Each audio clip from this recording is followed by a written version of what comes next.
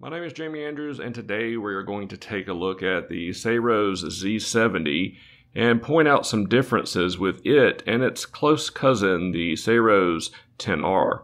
Now obviously the Saros Z70 has the robotic arm that comes up on top, and the 10R is missing that, so that is one major difference there. However, this is actually the reason for most of the other changes on the robot.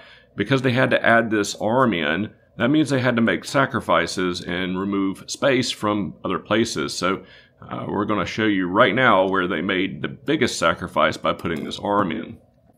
And that's under the lid here. We see a rather small dustbin, especially compared to the one that we found in the 10R. And this one isn't huge by any means. The 10R dustbin is quite a good bit bigger, and you can tell right away that this is where a lot of the room went for that robotic arm. Is this a problem? Well, we'll have to see.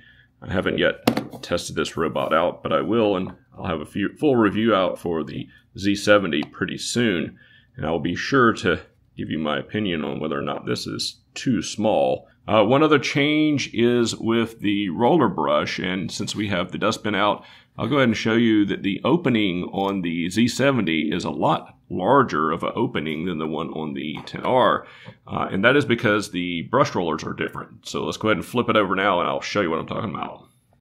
Now on the bottom, they look nearly identical, at least as it relates to the mopping pads. They are the same material. I can confirm they're basically the exact same lifting height and everything. The wheels, the lifting ability is the exact same on the front. I did notice that the Z70 does have one extra cliff sensor that's missing on the 10R for some reason, but there is that change. The biggest change comes right here. This is a new brush roller that Roborock is using that I haven't seen on another Roborock model before. And it is the sort of like the tri-cut system that Dreamy used on the X30, X40 series, and even the L series. I actually have one of those right here.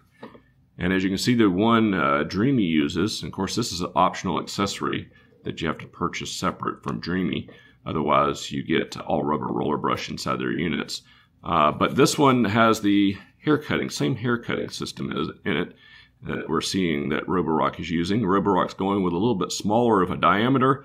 That might just be because it is needing to save room, which is also why they did not go with the Duo Divide roller brush system that you see here in the Saros 10R.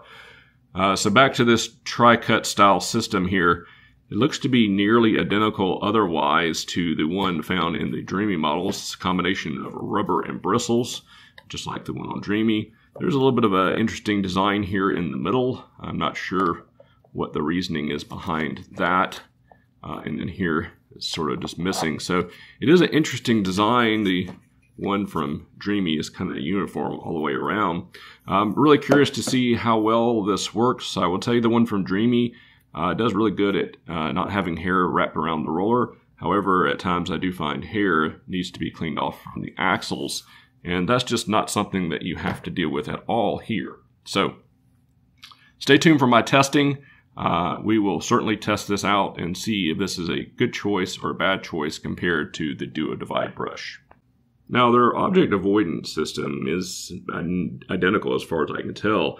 This should be StarSight 2.0. The first iteration was in the Q-Revo Slim, and this 2.0 has a little bit better hardware and can detect more items. And it did really well on the 10R, so I assume it should do just as well here, as it's got a little bit of extra duty since it has to recognize objects really well and also see to pick them up. In addition to that, the Z70 also has a rear time of flight sensor back here in the back. My guess that is make sure that it doesn't go under something as an extra safety precaution, because if it did, it could potentially break the arm off if the arm tried to come up while it was under something, or if it was going under something, it could potentially break the arm off. Now we still have the top lip bump sensor here. They have retained that. Same sensor we have over here on the 10R, But if you notice, the 10R does not have an upward sensor to tell if it's going under something. It just has this front clickable bump sensor. So I would expect a little bit better performance from this one going under tight spaces. Both have the exact same flexi arm riser side brush, so I don't expect anything really different with that. And recently, Roborock has enabled this on carpet, so that is a good thing, by the way, that you have the option to enable it. You may or may not want to. I personally do, and Roborock thankfully has released in a recent firmware the ability to turn this on carpet. Well, that's a quick comparison of the robots, but what about the docks? Well, the docks themselves, they're identical. There is a little small gold stripe on the front of the Z70's dock. Other than that, everything else spec-wise, they do appear to be nearly identical. Obviously, I'll still run it through the same test to see if the Z70 produces a little bit more hot water or if it's consistent with the 10R.